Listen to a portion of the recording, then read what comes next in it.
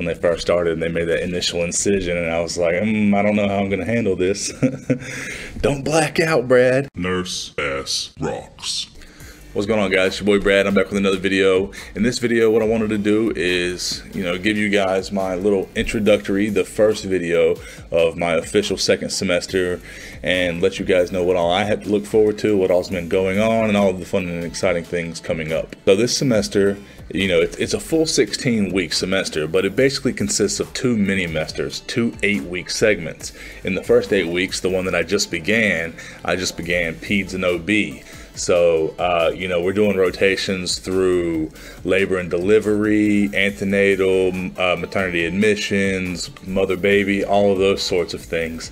And then in my second 8 weeks is going to basically be Med-Surg 2.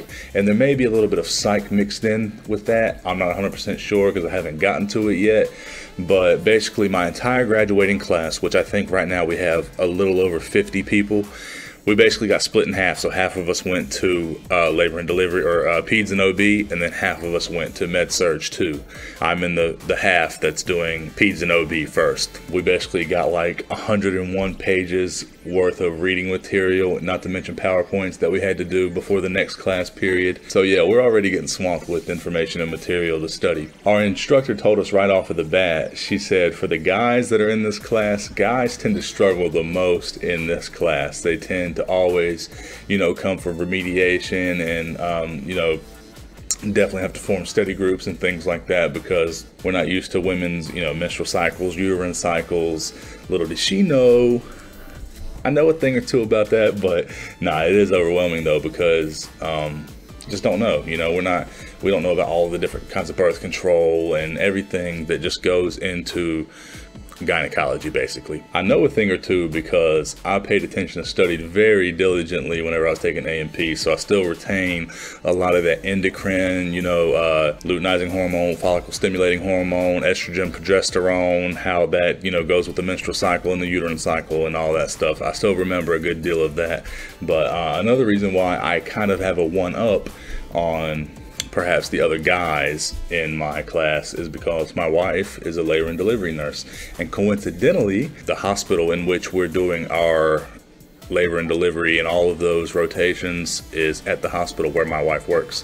So it's kind of funny how it worked out like that. So we've already been assigned a very long list of medications that apply to women and gynecology and pregnancy and all of that stuff. A lot of birth control medications, different medications to stop preterm labor, to stop postpartum hemorrhage, a lot of stuff. And so I've kind of been getting on my grind as far as that's concerned and studying that material. We're going to be talking about STIs, antenatal, postpartum, labor and delivery, pregnancy complications, a whole bunch of stuff. So I've got my plate full for sure. I just had my first clinical day, which was on Friday, and it was pretty interesting. So the way that my clinic is going to work is we all go to the main hospital for women. Since it's only 8 weeks, we have such a limited amount of time in which we're going to be able to go to these different areas of the hospital.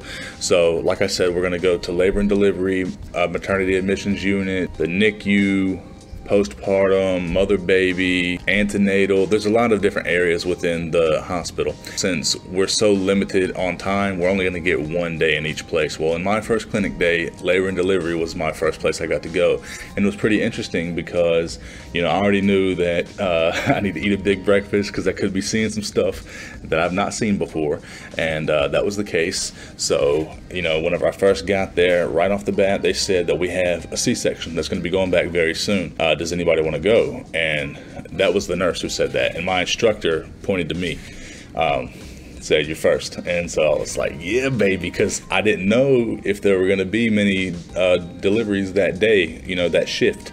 And so I'm wanting to get all the experience I can because we're only getting 1 day there.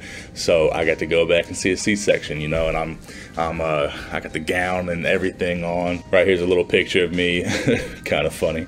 Got my little hat on. That was after the surgery. But yeah, it was awesome because, got to go back there and actually go in the OR and see, all of the sterility, all the sterile technique and everything that goes on, and, see them cut her open and pull a baby out. It was pretty cool, see them stitch her up and staple her up and I don't know, it's a very interesting experience. When they first started and they made that initial incision, and I was like, I don't know how I'm gonna handle this. Don't black out, Brad.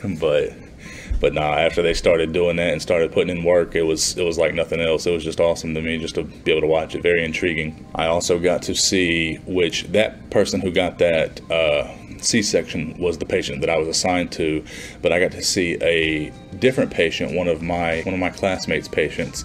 I got to see them get an epidural, so that was also pretty awesome. My first time ever seeing that. You know, they numb up the back with a little needle, and then they pull out that big needle and give the epidural. So that was really cool to see, you know, never really knowing how exactly that worked. But I think this is going to be a very interesting semester, very rewarding semester, in the fact that, you know, I'm not really going to ever pursue this, at least in my mind right now where I'm at. I'm not ever going to pursue this as a career choice, being a nurse, you know, labor and delivery or anything like that. I don't even know if they hire men, to be quite honest with you, but it's awesome that I'm going to be able to at least get the experience. And, you know, that's one thing about this. Every day whenever I'm going to be going in, you know, I approach it like I'm a man. So it's a little awkward for me because I've never dealt with anything like that, pregnant women and babies. And actually, Rachel P just dropped a video, and she's talking about how she's going into Peds and OB and how she doesn't know anything about babies, and it's the fear of the unknown. You know, you're afraid of hurting them and stuff like that. And so that's the case for me, but it's magnified even more so because I'm a guy. And so it's like I walk in there and it's awkward because I feel like the woman doesn't really want me there because I'm a man, and I feel like the father definitely doesn't want me there, giving me looks like, what are you doing in here, dude? So basically we're gonna have all of these little rotations at the hospital for women, and then we're gonna have, at the end of this 8 weeks, like the last 2 weeks, I'm gonna get 2 days of rotation on a pediatrics unit, which is also going to be interesting, you know, working with kids or adolescents, what have you. Something I'm not used to. I'm not really used to working with patients in general, other than what I've gotten here in nursing school so far. So working with kids is going to be another new experience, something that I'm not used to. But, you know, I've told myself that I don't really know where I want to go within the realm of nursing once I graduate. And so I figure that I'm going to be able to decipher that through these rotations that I'm doing. So I think it's going to be kind of interesting to work with kids and see, you know, that dynamic and how I feel about it. Other than all of that, I've already got my first exam coming up in about 2 weeks, and it's going to be covering a large chunk of material. The way that these mini semesters are going to work is basically we have 2 regular exams, lecture exams, and then 1 final exam. And so that's for 8 weeks, and then whenever I go to Med-Surg 2, it's going to be the same thing, 2 lecture exams and 1 final exam. So there's actually more room for error, there's less room for error because you have less total grades. Like each lecture exam is worth like 25%, and then the final is worth, I don't know, it's a large chunk of percentage. So I really got to be on my game, studying hard and staying on my grind, most definitely, especially in these 8-week mini semesters. But anyways, guys, I hope you enjoyed the video. That's about all that I wanted to say. Be sure to leave me a comment down below. Let me know how your first semester is going, if you guys have started back. And you know, as always, like the video and subscribe if you haven't. I appreciate you taking the time to watch it, and I'll try to be dropping videos pretty frequently as far as these little vlogs go. We'll see how it goes. Anyways, Nurse Bass, soon to be. I'll see y'all next time.